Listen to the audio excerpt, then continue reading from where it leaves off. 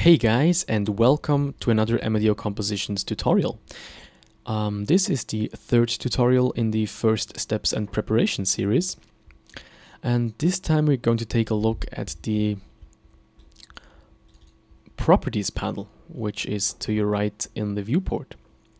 But first of all, let's talk about a few things I forgot to mention last time, and also one thing I didn't know last time. Okay, so the first thing, and I skipped this one, is this button over here. And this is actually good to save a certain layer configuration. So let's say you have like 3 cubes. And now let's just move this one to the second layer and this one to the third layer. Okay. Now you have 1 cube on each layer. And now let's say your standard layer configuration, so to say, would be 1, 2, and 3, because you got objects on those 3 layers. Then you can just click this button here. And now if, for example, you go to this layer and you change something over here, and then you'd like to return to your standard layer configuration, just press this button. And you can see those 3 layers are once again active. So yeah, this is quite a cool thing to do. However, I'm not quite sure, let me just check. You have to always reset it. So I'm still not quite sure how handy that can be, because if right now you're here again, you have to reset it. My fault. You can see it's pretty tricky to use this one, but if you have a large scene, it could make sense, I guess. Okay, then the second thing is something actually quite embarrassing. I should have known that. If we go to our first layer, and let's just go into orthographic view first, and now let's go to front view, and now let's just rotate our cube a little bit. Okay. So now if you change global to local, you can see the 3D manipulator widget changes accordingly. And now you can do transformations like, for example, this. And I told you in the last tutorial that you cannot move it around those new axes with shortcuts, okay? Because those are still the global ones. However, if you press G, for example, and then Z, and then once again Z, you can see it now does pretty much what we wanted to do.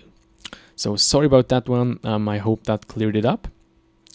Whenever you have anything selected besides global, just hit the Z, X, or Y axis button twice. Same goes, by the way, for G, Shift Z, Shift Z again, and now you're also in the local plane, so to say. And make sure to let go of Shift afterwards, because otherwise, if you keep Shift pressed, you can see you have like a ultra accurate positioning. Okay, you can position things very accurately. However, you need to move your mouse much more to achieve the same transformation. Okay, cool. Now let's just clear this up with Alt and R and G, and now it's back in its default position. Now, another thing I'd like to show you, or I'd like to add to the last tutorial basically, is this it's how you rotate around a 3D cursor. Now, I thought I showed you that already, but I planned to show you in the last tutorial, but then I missed it. So you will see in this tutorial that there is even a better way to position your camera. However, for now, one handy trick is to just go into camera view, and now you just reposition your cursor. Let's go to camera view once again with numpad 0. And now in order to rotate exactly around this center point, what you do, actually you might have found out about this already on your own, just change the pivot point to a 3D cursor. And now if you click R and Z, I first have to select the camera, of course. R and Z. Now you can rotate around your object. And if this object would be, for example, over here, just hit Shift S, cursor to selected, and now you can easily once again hit R and Z and rotate. I have to select the camera first. R and Z and rotate around your cube. Very handy option here. Yeah, and the last thing I wanted to show you, actually two other things, also about layers that I forgot to mention. Let's go back to orthographic view. And now we got a couple layers here, 3 in total that are used. And in order to switch between them, you can use your numbers on your keyboard, not on your numpad, on your keyboard, from 1 to 0. 1 is layer 1, 2 is layer 2, 3, 4, 5, 6, and so on. Another cool thing is that you can actually have one object on several layers. So if you remember to position an object on a layer, just select it, hit the M button on your keyboard, and now you can move it to whatever layer you want. Now if you hit Shift, you can actually select multiple layers, for example 1, 2, and 3. And now if you look at this, you can see we got 3 orange points because this object, which is the last one that was selected, is now on 3 different layers. And that is actually pretty cool. Now you can see we got it here, we've got it here, and we've got it over here. Is there another thing? Let me just see.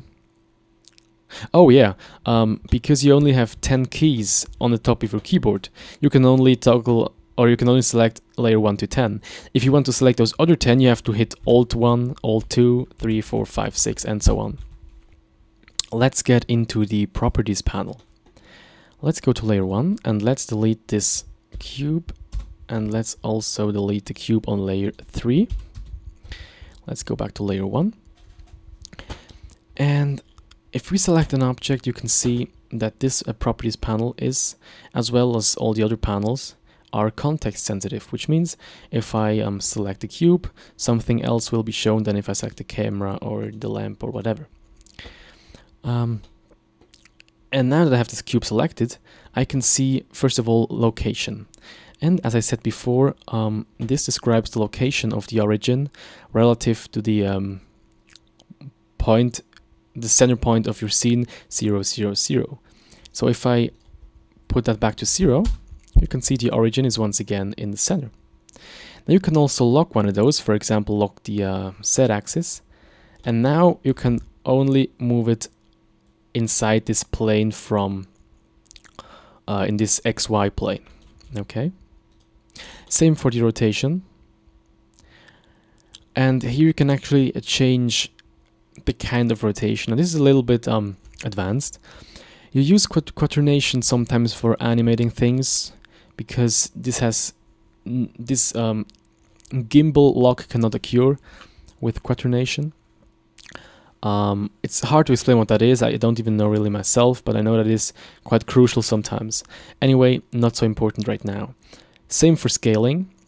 And then we have that very weird thing here, which is called dimensions. And let me just show you a few things with those two different options.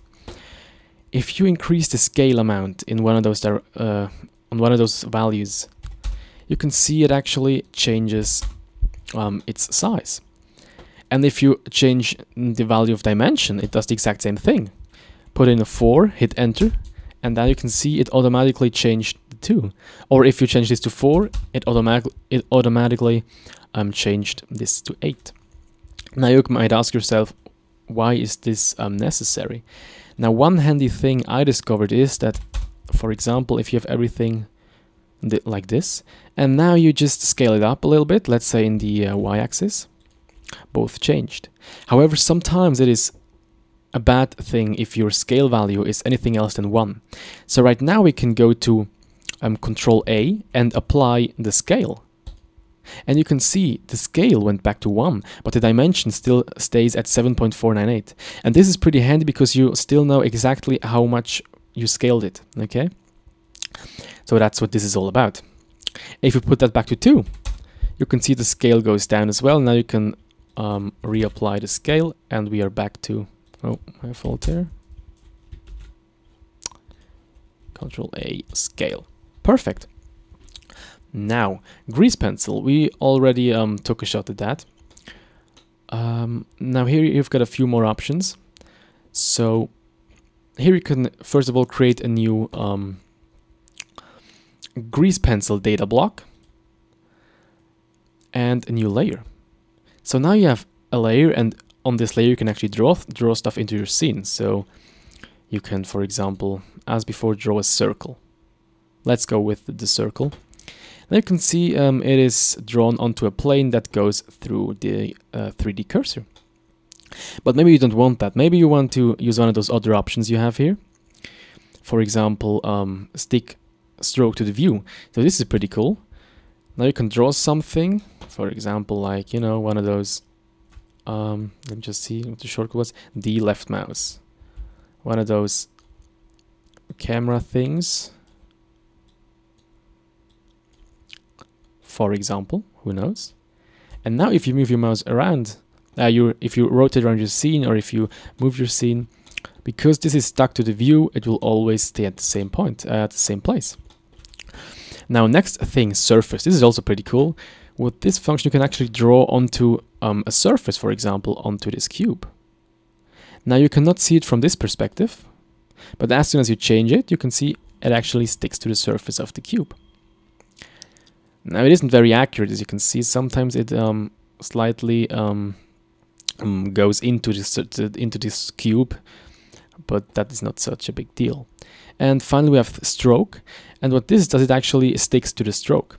So if you draw something like this now, you can see it behaves a little bit weird. However, whenever your stroke intersects, so to say, with the stroke that's already there, it will make sure it meets in the same point, and then from there on it will just go haywire and do weird things. Okay, then the X-ray function is also pretty self-explaining. If you uncheck that, you can no longer see things that are behind an object. And if you check that again, you can see everything. Then thickness of strokes, you can actually increase the thickness. Also quite obvious. And this is the opacity, so you can make it to 0.3 or up to 1 actually. So it has full opacity. And you can also change the color if you want it to be like red or something, whatever.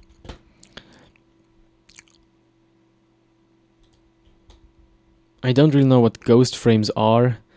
Yeah, anyway, if you need this often, this grease pencil stuff, I recommend you read some of the documentation, or you search for some other tutorials, because most of the people never use it, or nearly never use it. So let's just close this. And now you can see everything disappeared. And now if you also close this data block, everything's gone. And if you create a new layer, it automatically creates a new data block. The cool thing about all this is that you can always convert your grease pencil strokes into a new object. So let's just draw something onto, let's say, let's go to surface, and let's draw something onto this cube, like this. Now let's go to convert, and let's convert it to a Bezier curve, okay? And you can see we've got a Bezier curve now. Now a Bezier curve is something we didn't cover yet, so just don't bother with it just now. But just so in case you've heard this at least once, it is quite handy if you can just create objects from pencil strokes. So let's delete this once again, and let's move on to the next thing. Let me just see where we were here. Grease pencil, okay. Then we come to the view. Now under view you've got a few pretty cool options. Let's just delete this pencil stroke and the data block. You got a few pretty cool options. First thing is the focal length of your 3D view, and this is not the same thing as what I showed you before here under the camera settings. Okay, focal length. Let me just show you. If I go to let's say 90, and if I go to a perspective, and now if I change it back to 35, you can see it changes, like the focal length of your camera. Now the problem is, if those values are not the same, okay, then if you choose your angle to render it, and now let's change that to, let's say, 90 again. Let's say you want to render it like this, and now you go to Ctrl-Alt-0 to position your camera. You can see it's no longer as accurate as it was before with the distance, because you got a different focal length. So keep that in mind when positioning your camera. It is handy if you have the same focal length in your scene and for your camera. Now, lock to object. With this method you can actually lock your 3D view to one of the objects. For example, choose your lamp, and now the lamp will always be centered. This can be useful for very specific cases, because now you can no longer in any way change the center of your view, okay? But I'm sure it's handy if you just want to work on just this particular object, or for some other thing. It's just important that you know that it is actually possible. So let's just delete this one. Okay, now let's just use the home button to get over here. Okay, now let's just once again press numpad 5 to go into the orthographic view. Now lock to cursor. Now your scene is locked, or your 3D view is locked to the cursor, and the cursor, 3D cursor, will always be in the center of your view. So if you reposition it, you can see your view moves accordingly. And now if you hit, for example, Shift C, you're once again in the center. Also pretty cool. It's not something you use often, but I'm sure there could be an occasion here and there where you could use it. Next thing, lock camera to view, and this is pretty cool. Now if you check it, nothing happens, okay? You can still navigate around your viewport as always. However, if you go to camera view with numpad 0, and now you move around, you can see your camera moves exactly as if it weren't there.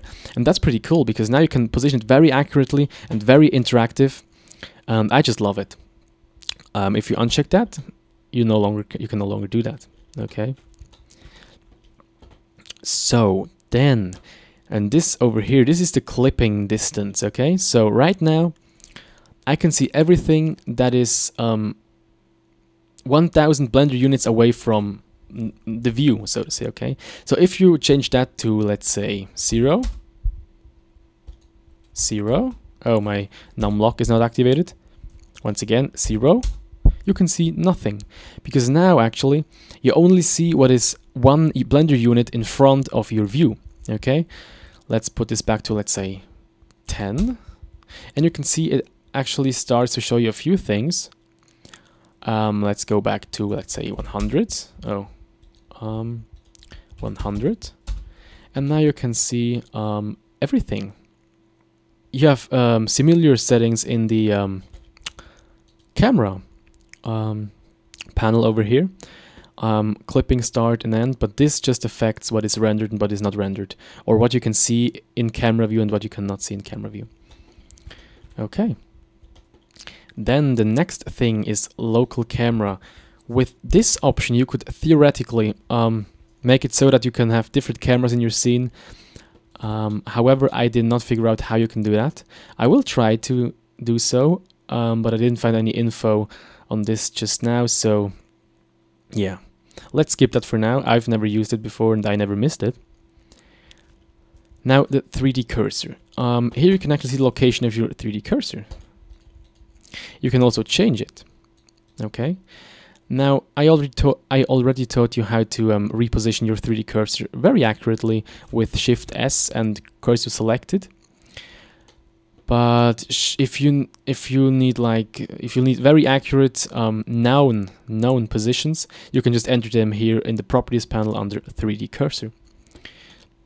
Now item, this is, I think we used that before to rename one of the cubes. In here, just see what item is selected and what it's called, and you can also change the name of your item. Now if you go in the properties panel over here under object data, is that one called object data? Object. You can see camera, and this is the name. And if you change it over here, camera 1, you can see it also changes it over here. But this is a very fast way to rename your object. Now, under display, you have also a couple of settings. If you check only, or just in general, this section here defines what is shown to in your view and what isn't. If you go to only render, then only the things that will actually be rendered are showing up. And since the lamp and the camera are not actually rendered, they just do something to improve the render or to actually enable it, they won't be shown. So only the cube is shown. Now, outline selected is pretty self-explaining. If you uncheck it, you don't have an outline on your object. If you check it, you once again have this orange outline. Then all object origins just shows all the object origins, whether they are selected or not, because usually only the ones that are selected are shown. Then relationship lines. Okay, this is something we didn't cover yet. If you parent an object to another, let's just do this real quick actually. Let's duplicate this cube. Let's move it upwards. Now you can select this cube and shift select the other cube. Now if you hit Control P, what will happen? All your previous selections, for example, this cube and other cubes that you might have selected beforehand, will be parented to this cube that was selected last, and this cube is now the parent of all the others. So if you now move this cube, you see everything else moves along. Now you can also say I want this lamp to be parented to this cube, Control P, and now this lamp moves with it. And those things are relationship lines. By the way, this is the parents, those are the children, and those two are siblings to each other, quite easily to memorize. And if you toggle that off, you can see no longer the relationship lines. Okay, now all edges. This is a bit annoying to explain once again because we didn't yet cover the edit mode. But let's just, by the way, with Alt P, you can clear parent. So now it's no longer related to each other. Now, if we go into edit mode with tab, I showed you that before, you can see this is the edit mode where you can actually move around the vertices. And now what you can do, you can add vertices in here, and I'm not going to show you how you do that because we will cover that in a future tutorial, but let me just do something here, like this. Now you can see it's got the same geometry basically, but it's got 3 more vertices along each edge. So if now we tap out of edit mode, it looks the exact same because the geometry didn't really change, it just added vertices that don't do anything. So now, if I go to wireframe mode with Z on your keyboard, you can see it still looks the exact same, although it should display the wireframe mode. And that is because usually only edges that actually change something about the geometry or that are necessary to change the change the geometry are displayed. But if you don't want that, if you want everything to be displayed, just hit all edges. And now you can see what happened there. Okay. Now let's just go back into edit mode. Let's just select those and delete them.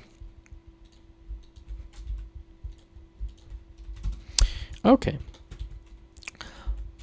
It's perfect. Now the grid floor is actually this grid that you can see in the middle of your scene. You can activate or deactivate this, and you can also activate or deactivate the different axes. And with those options down here, you can actually change the appearance of your grid floor. So you can increase the lines, and keep in mind that only every second step it will actually change the amount, because it needs to change one box into each direction, and therefore on this axis, for example, 2 boxes have to be added simultaneously, and therefore only every second step is actually considered. Oh, wrong one. This isn't enough. Okay. Now, same goes for scaling. Here you can just scale the grid floor.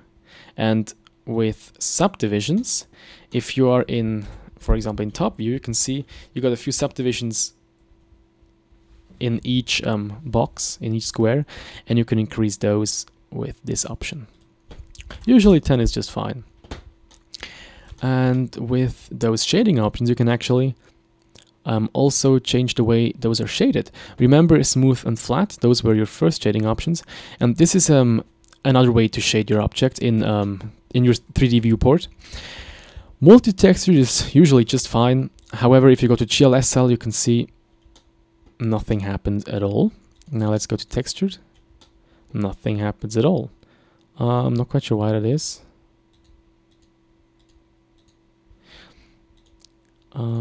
Well, anyway, with GLSL you can use a bit more advanced texturing methods and materials. For example, matcap materials, and they are very useful for example, sculpting, because they display the object differently dependent on the normals, dependent on how you look onto the object. We're going to talk more about normals in the next tutorial, I hope, which is about the edit mode. Okay, let's go back to multi-textured here, and then textured solid. That just means that if you have an object, for example this cube, and you have a texture wrapped onto it with UV unwrapping, also mapped onto it with UV unwrapping, you can actually make it show. You can make it so that it shows with textured. However, if you check this texture solid, even in solid mode, it will actually texture your object. And toggle quad view, we already know that one from over here. Control Alt Q. Now, motion tracking. This is I think you might have heard about this one. Just recently in Blender 2.6, the motion tracker was introduced. Now you can actually film real footage. You can just go away from your computer for once, record some footage, I don't know, in your garden or something, and then you can track it, and you can actually add objects with shadows and everything. However, that is fairly advanced, so for now let's just ignore this one. Let's just remember that it is in the properties panel. And then background images. What you can do here, you can load in background images. Let's just open one. Let's see.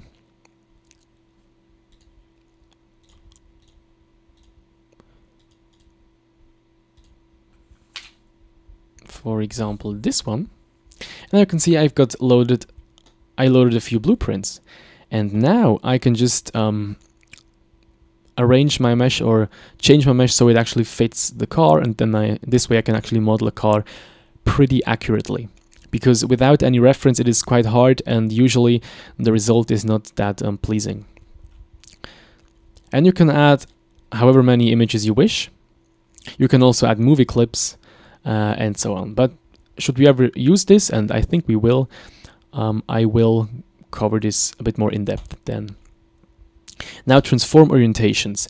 What you can actually do here, I think, are you can create your own transform orientations. For example, let's just go to one, let's rotate this like this, and let's go to local. And now in local you can see that it is no longer as the global axis. Go to create, add cube.001, and now you can see you've got an extra orientation over here. So now you can, for example, take this one, and you can see you have cube 001. And this way you can just move other objects according to the local coordinates of a different object, if you know what I mean. Also quite a handy tool. One of those things you don't use too often, but whenever you need them, it is very good to know where to find them, because they can save you a lot of time and a lot of trouble. So let's just delete this one, and now it is gone. So, perfect. It took half an hour after all, but still much faster than the last one. Yeah, I hope you enjoyed it. I hope you learned something. If you have any feedback, comments, or questions, or whatever, post it in the comments section below each video. Yeah, thank you for watching and see you next time.